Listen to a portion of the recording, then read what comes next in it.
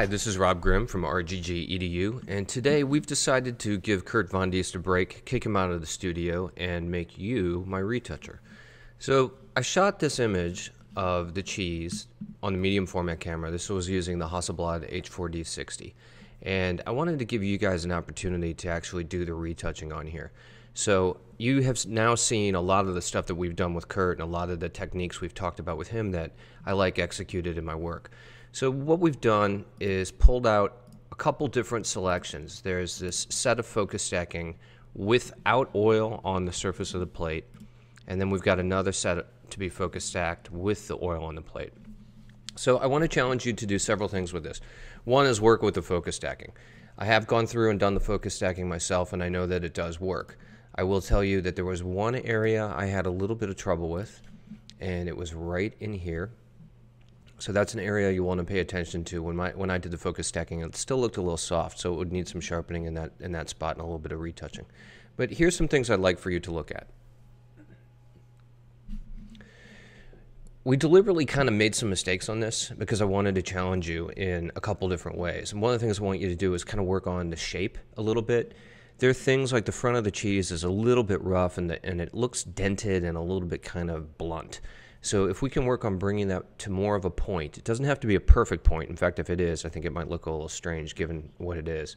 And there's a big divot right here that I don't love. That's going to need to be kind of reworked and filled in a little bit. The other thing is that the blue cheese has some natural veining that looks a little strange. Like right here, there's just a dead straight line. I think that should be broken up a little bit so it doesn't pull the eye. And on the edge, on this side, you can also see a little bit of the indentation from the plastic wrap that it came in. I think that needs to go away and get smoothed out. Now, with all my work, I spend a lot of time thinking about composition and making sure that I don't have things that pull the eye and have bad tangents and just don't quite work. And here we actually put some in deliberately because we want you to develop the skills to retouch, which are kind of shoot insurance for yourself. So you can go back and you can fix something that's wrong. So here are a few examples of some things that I think that you should work on, and I want to see what you can do. Right here, there's a hole in this bunch of grapes that really kind of pulls my eye. I mean, it's this kind of dark grouping of grapes to begin with. And then we've got this little hole here that just doesn't help us. So that needs to go away and be filled in. If you look at this red pepper right here, it's the same type of pepper that's going on the front, but it's really misshapen. In fact, it's got two dents. It's got a dent in the front of it, and it has a dent on top that's really giving it a flat spot. So I'd like to see you reshape this a little bit. Get rid of that dent, kind of round this out a little bit more so it feels a little bit more natural. It doesn't have to be perfect, but it needs to be better than what it is. Something to also look out for is tangents.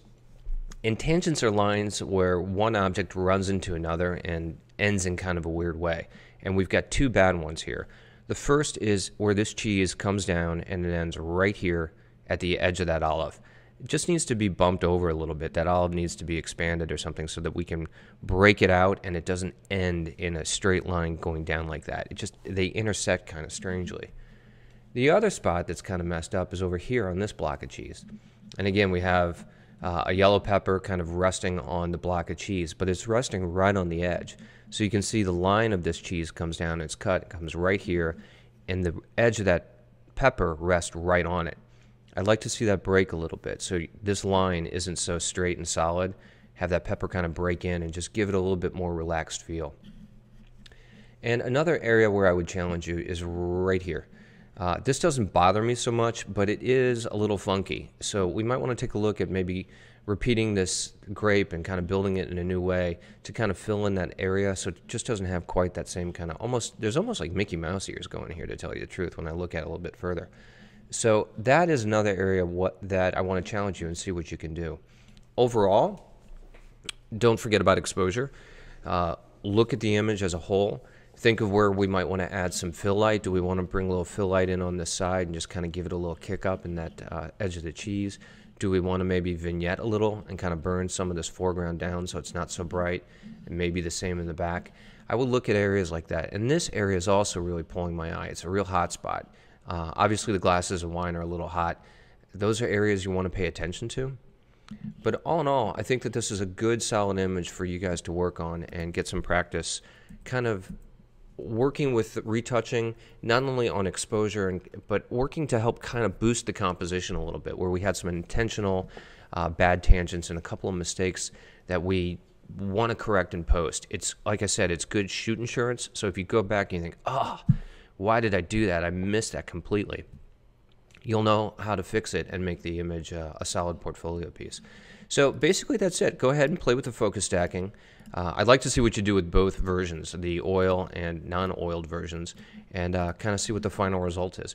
The nice thing is, if you work on one of them, say you take the one that's got no oil on it, you could really kind of build that whole thing, get it finalized, do a second focus stacking for just the plate with the oil, and then drop that in on top of the other one. You wouldn't have to repeat all the retouching.